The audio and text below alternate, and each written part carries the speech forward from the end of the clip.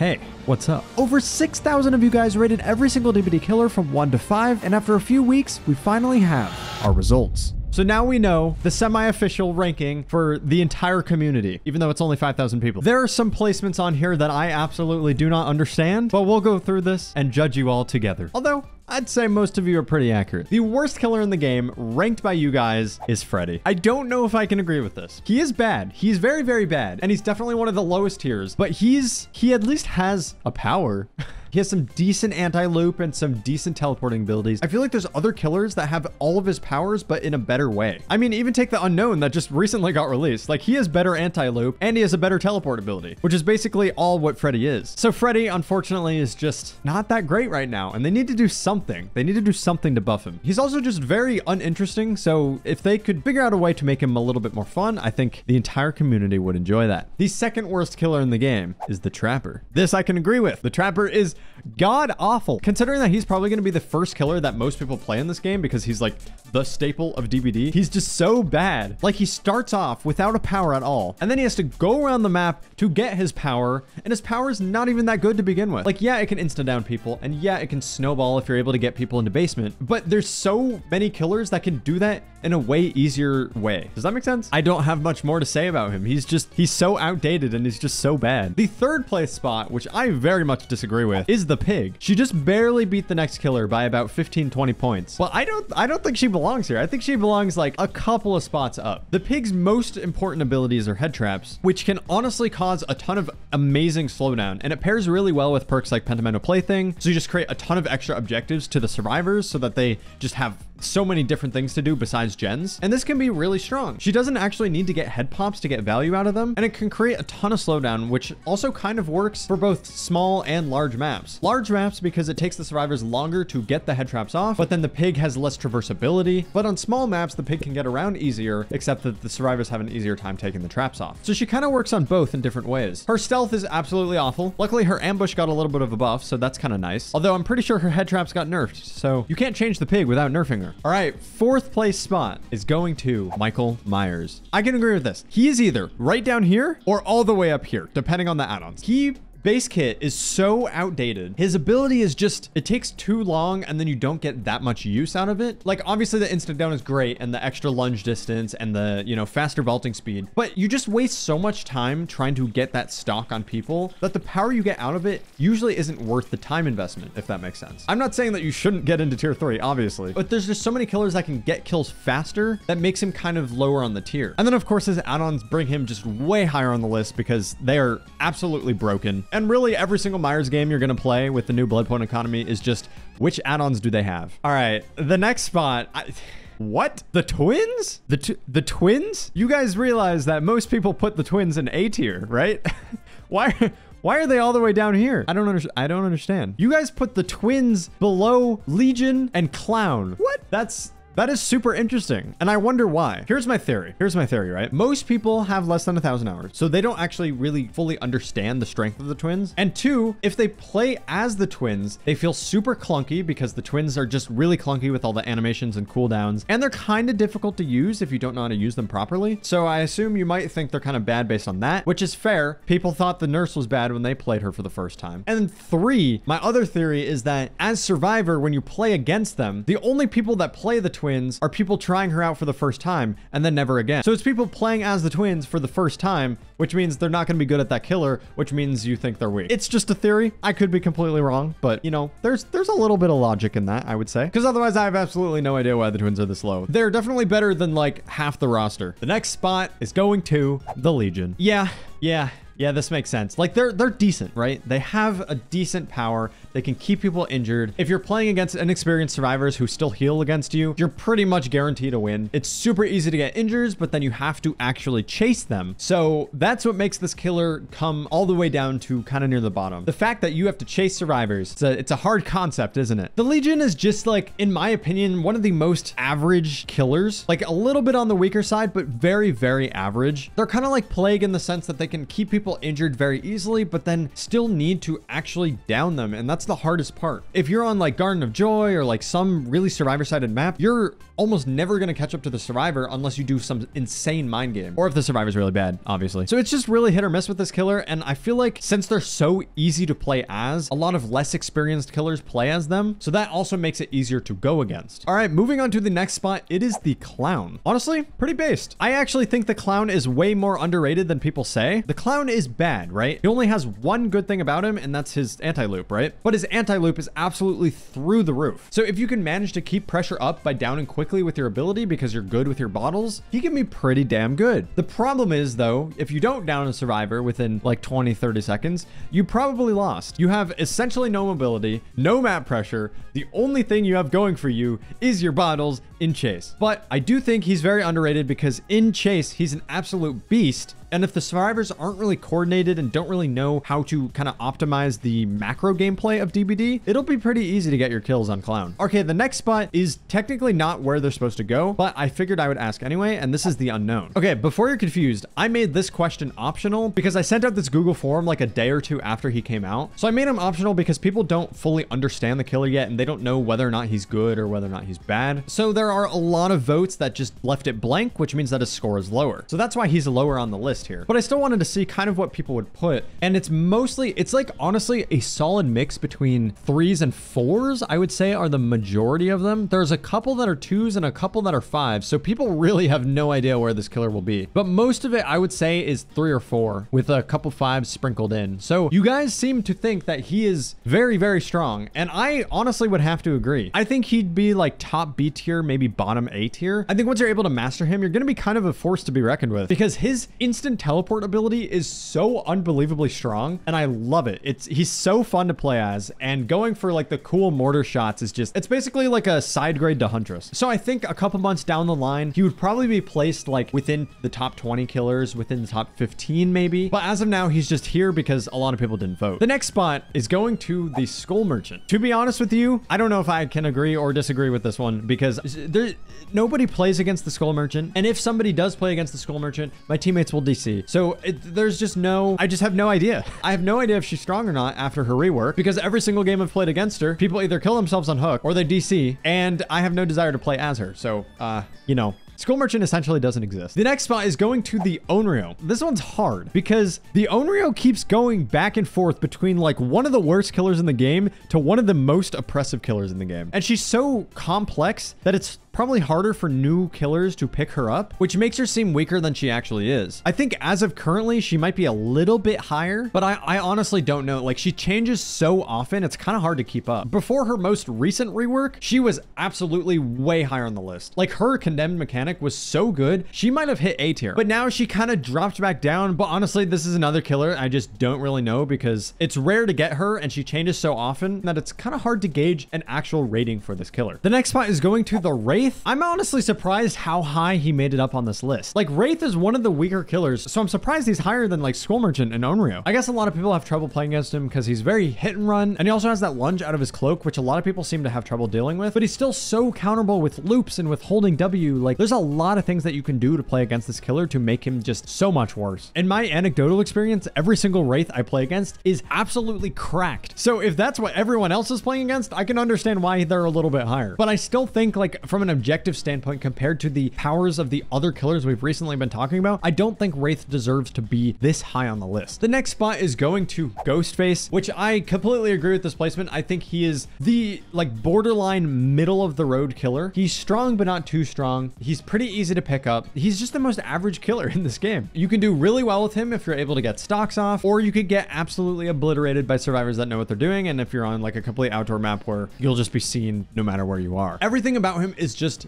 decent, and he's just a very solid middle of the road killer. The next spot is going to the Trickster. I think personally I would put the Trickster maybe a little bit lower, but honestly it's just another one of those killers like Skull Merchant that most people kill themselves or DC on. So again, it's kind of hard to gauge, and he has the Clown effect where he's really good inside of chase but really bad on pretty much every other front. I think the thing that makes him way higher than Clown though is the fact that his main event ability can be used to just tunnel and camp people really easily. So I think that's why he's a bit higher. I do think a lot of people rate him higher because in those like in chase situations, if you don't have any walls as a survivor, there's like quite literally nothing you can do. You just are automatically guaranteed to go down, which makes him feel super frustrating to play against. And it's just super boring to play as because there's no interactivity. So I think that just like guaranteed down aspect of him is why people rate him so high. The next spot is going to the doctor. Dude, like this one's hard. This one's hard because if you're a good doctor, you can make some crazy plays with his ability. But honestly, I would kind of have to agree that he's very middle of the road. Like he's another one of those killers that I feel like is super balanced and super average. You know, he's great against immerse survivors, but really bad against hold W survivors. But there's a ton of mind games that you can do with this killer, and you get a ton of information throughout the match. So if you're able to take advantage of those two things, then you'll probably do well. But again, a lot of the times it's hard to catch up to the survivor if you just constantly are using your power. The next spot is going to Bubba. And honestly, I can see this. Like I would put him a little bit higher personally, just because I play Bubba a lot. But in like a base level, I can understand this placement because he's overall really solid. But there are some maps, especially recently with the amount of maps that have like 67 pallets, it's pretty annoying to play as him when every survivor just pallet stuns you and pallet stuns you and then goes to the next pallet and pallet stuns you. Like, I don't know you guys watching if you're survivor mains or killer mains or whatever, but if you've ever played Bubba on Gideon Meat Plant, you know the pain. It is unbelievably boring. You find a survivor, you chase them to a pallet, they throw the pallet when you bring your chainsaw up, you break it, they get to the next pallet, and you just repeat the cycle like 47 times throughout the match, and by that time, all of the gens are done. It is so annoying. But besides that, if you have Bamboozle, you can do really well with this killer. But that's another problem. You're required to use Bamboozle if you want to get any kills with this killer. So 3 perks. Let's go. The next spot is the Dredge. I can't agree with this one because I absolutely suck at the Dredge. And I personally think that he is pretty weak. He has a teleport ability, but it's one of the worst teleport abilities in the game besides maybe Freddy, because A, the survivors can, you know, make your teleport animation longer by locking the lockers, and B, you're limited to the locker spawn. So if there's a map with really bad locker spawns, it's going to be much harder to maneuver around the map. And then his anti-loop is just very mid, in my opinion. It essentially just creates a 50-50, but if you don't position yourself right, the survivor can just easily hold W and go to the next loop. So you really need to be good at zoning and forcing the survivor into a certain position to do well with this killer. Maybe it's just a skill issue on my end because I absolutely suck at Dredge. Like, I honestly have probably lost more games as this killer than won. And that's saying something. So ignore my opinion because I'm just trash at this killer. The next spot is going to Nemesis. Fair enough. I think Nemesis is another very average killer. I think this placement is pretty solid. I would say, honestly, the best part about him is just the fact that he can shred through pallets, like absolutely shred through pallets and get hits over the pallets. So it makes him a really good killer in chase. And then he has a tiny bit of information with his zombies because the zombies' arms will go up if they're chasing a survivor, and a little tiny bit of slowdown with the infected stuff, as well as if zombies are, you know, camping a survivor or camping a gen, which can happen. And it's hilarious if you're playing the Nemesis, but it's the most annoying thing ever if you're playing survivor because you're not going to like waste a pallet on a zombie. So you just have to go somewhere else.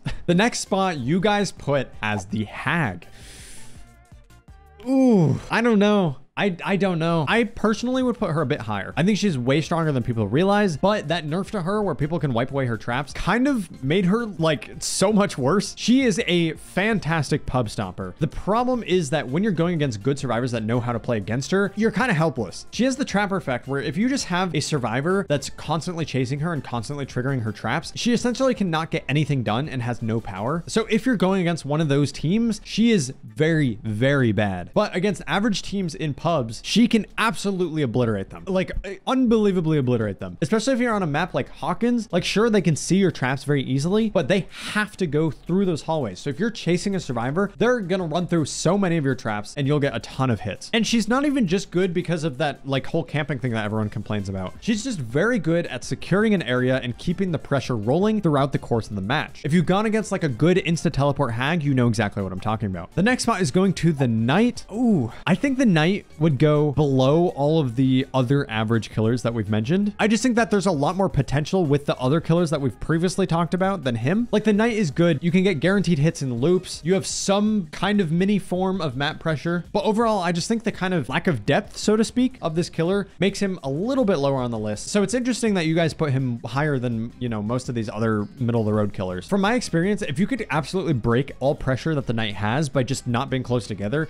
it makes it so hard for the Knight to to do anything, which I guess isn't a really good argument because that goes for every single killer in the game. Don't have more to say about the Knight. The next spot is going to the Demogorgon. You know me, I have a bias towards Demo because I play him a lot, so I think he's way stronger than people give him credit for. But from an objective standpoint, I can understand why he's at this placement. He's very good, but still has a regular chase with survivors that he has to deal with, which on certain maps can be an absolute pain. But overall, he's a super solid killer. He has a great teleporting ability where you could put it wherever you want and get information off of it. So you have information, you have map pressure and mobility with your portals. You have a very strong anti-loop ability that can make a lot of the really good loops just completely useless, like Shack, or even some loops that have really bad collision that you could just completely slide off of, like the cars near the main building on Cole Tower. I feel like this killer is good on every single front except for like snowballing. So I think he would go a bit higher, but I can understand this placement. The next spot is going to Singularity. I honestly thought that you guys were going to put him way lower on the list, but I'm glad that he's up here because he is one of the hardest killers to play in the game, which usually means that a lot of people think he's weaker than he actually is. But I honestly really agree with this placement and maybe even put him a little bit higher. If you've ever played against a really good Singularity, it's hard to play against. The people that are goated at Singularity are very scary. This is one of those killers that can get downs quickly and has very good potential, but it's just harder to get to that point compared to other killers. But once you've reached that threshold where you're really good at this killer, he is a beast. He is an absolute beast. Like, I've played against a really good Singularity on Larry's and he obliterated us. A Singularity on an indoor map. That doesn't make any sense. Good Singularities are so scary. So I'm sure a lot of you have played against at least one in your life and understand the power of this killer. The next spot is going to the Deathslinger.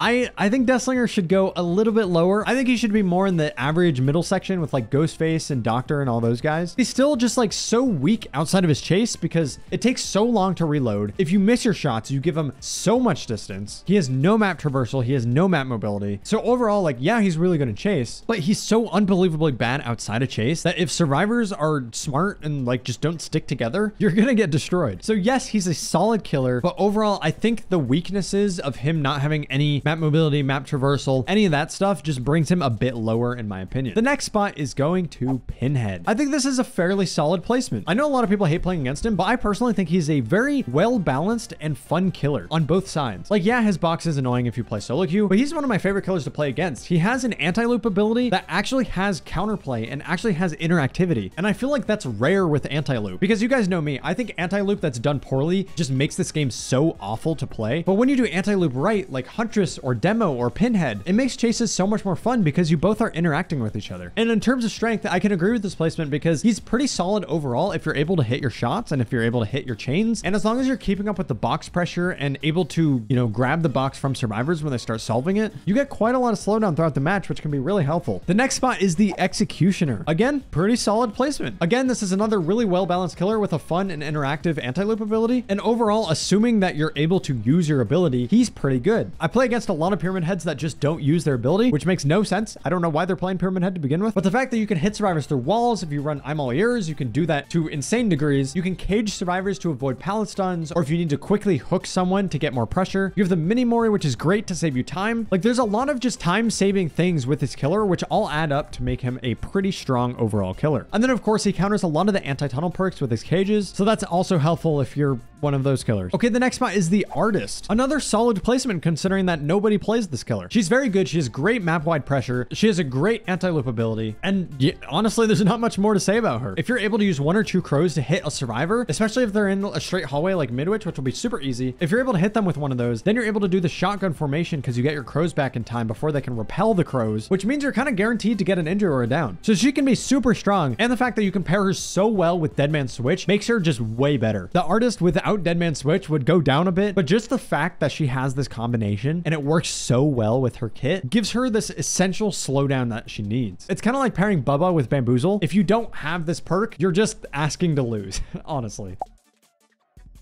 The next spot, which I'm kind of surprised about, is the Plague. I'm surprised because I thought you guys would put her lower, but I'm glad you put her this high because I definitely think she's one of the better killers in the game. I just figured that since she's kind of hard to use, you guys would think that she's lower, but I obviously I was proven wrong. The Plague is another one of those very solid but balanced killers that has a great, interesting, unique mechanic of keeping the survivors injured, but if they don't want to stay injured, then they give her an even stronger ability. I personally love this dynamic and it makes the Plague feel unique. We don't have any other killer like the Plague. Plague. A lot of the recent killers are just combinations of previous killers, but nothing has replicated the style that Plague has, which I really like. Obviously, her biggest strength is the fact that she can keep people injured the entire game, so it makes chases much quicker. And in public matches, you're gonna get a lot of people that cleanse when they're not supposed to, so you're gonna be able to get your power really easily and absolutely obliterate the survivors. The next spot, which I can't agree with this, and that's the Hillbilly. No, like, yes, the buff made him so much better, but Hillbilly is not, he's not up here. He's not. I will fully admit that I need more time with this new version of Hillbilly to get a very fully fleshed out opinion on him. But based on my current knowledge of this killer, I think he's way lower on the list. Like, he is so unbelievably map dependent. The good thing that he was meant to do, having good map traversal, is just so bad now because there's so much clutter in all the maps and there's so many indoor maps now that his traversal just kind of sucks, except for on very specific maps. His instant down ability isn't that different than what it used to be, but if I recall correctly, they increased the initial turn rate of the killer, which makes him really able to go for some insane curves. But again, if you've played against multiple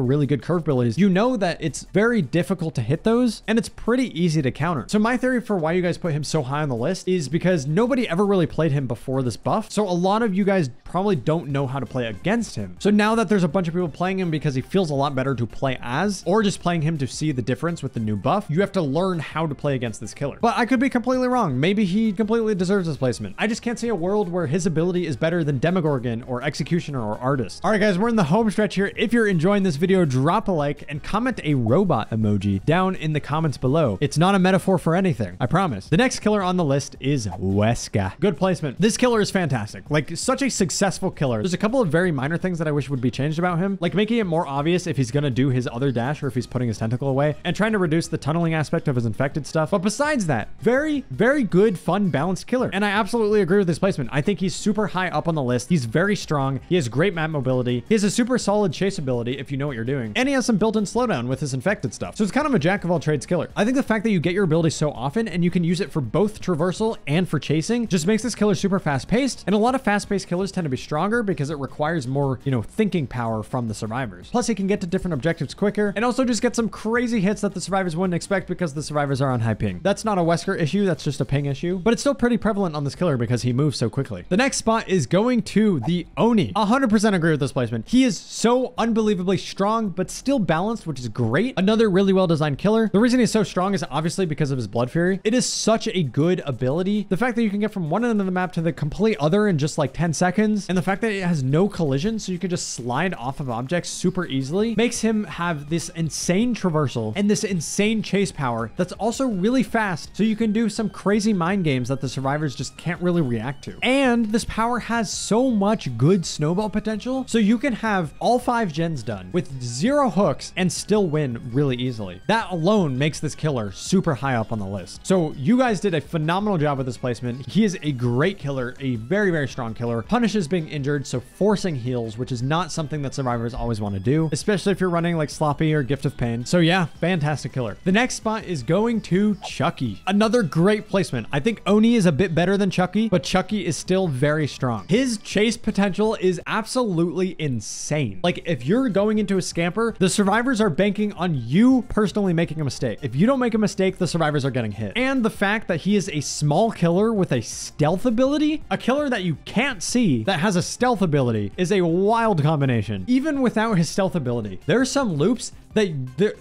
there's literally nothing that you can do. This killer is unbelievably strong. The fact that he can crawl under pallets and still use his ability is insane, but he's not higher on the list probably because he doesn't have good map traversal. So if you spread out, you can destroy this killer. And he also doesn't have that great of curving, so it's hard to get hits if the survivors keep corner attacking you. But overall, a great killer, very strong. The next spot, which makes me so happy for it to be up here, is the Huntress. I don't know if I can agree with the Huntress being this high. I would probably put her near Wesker or Oni, but she is very good, especially now that she has 2 more hatchets. I have absolutely no idea why they buffed the Huntress. I think she was one of the most perfectly balanced, well-designed killers in the game before the buff. Obviously, besides the hitboxes, but that's a ping issue. But like, I don't know what data they're looking at where they're like, ah, yes, we need to buff the Huntress, because she was already one of the stronger killers in the game. Like, she was top A tier for a lot of people. But hey, I guess I'll take it. I'm hoping that they gave her more hatchets because they want to incentivize people to go for cool shots because they have less risk of doing so. But if you know anything about the community, that's not going to do anything.